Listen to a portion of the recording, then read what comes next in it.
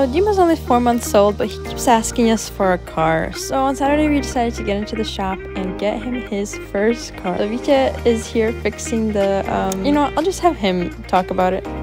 I installed the radiator support, radiators, condensers, cooling fans, front bumper assembly, both the headlights, both fenders, hood, rocker panel moldings, some airbags, and voila.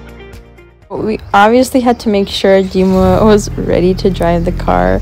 Got him his keys and his pacifier all ready to go. He climbed right in, started it all by himself. His feet couldn't reach the pedals, but we're not going to talk about that. And then he drove off into the sunset.